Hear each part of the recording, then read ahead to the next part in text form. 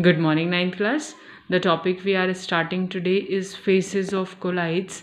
In earlier video, we have learned about colloids, or either you can say it's a colloidal solution. Okay, and we have learned what that one is. Colloidal solution, it's a heterogeneous mixture, but it looks like homogeneous, and the particle size is in between 1 nanometer to 1000 nanometer. Okay, in some books it's written 100 also, but actually it's 1000 nanometer. Now another one is it cannot be separated by simple filtration. Okay, but how it can be separated? So it can be separated by ultrafiltration or electrophoresis, or we have so many other methods, but that we will study in higher classes, not here. Okay, actually the same topic is in 12th class also. Okay, now in this, that phases, actually colloids consist of two phases. One is dispersed phase and another one is dispersion medium.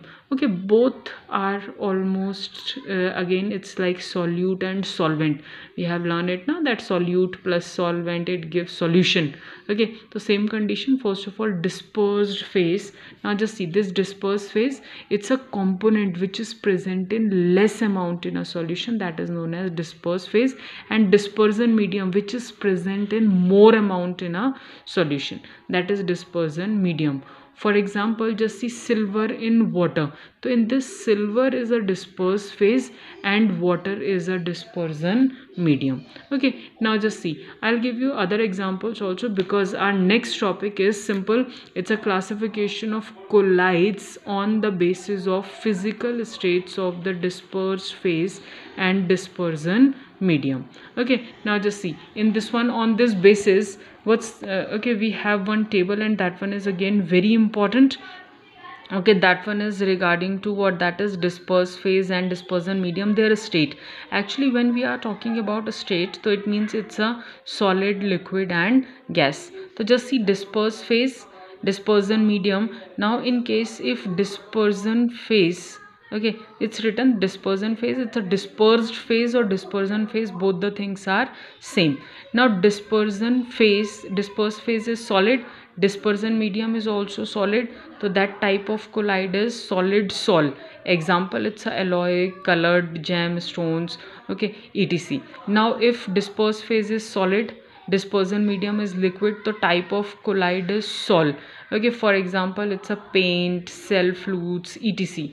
Okay, now that another one is if dispersion phase is solid, gas, so we have type of colloid, that one is aerosol. Example is smoke, dust, storm, haze. Like this, it's a simple, we have 8 type of colloid, and that you have to learn. Now this one is liquid in solid. Okay, that is gel.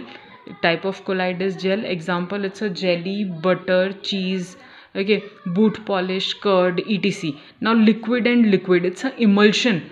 Now just see simple, have you seen emulsion? That one is, I'd say, the milk, hair cream, etc. And again it's a liquid in liquid. The emulsion again it is of two type, either it's a water in oil or oil in water. So we have two types of emulsion. Okay, but you have to learn this only, ki what is emulsion. Now another one is liquid in gas, it's a aerosol. Even this one is, just see, solid in gas also is known as aerosol, liquid in gas also is aerosol.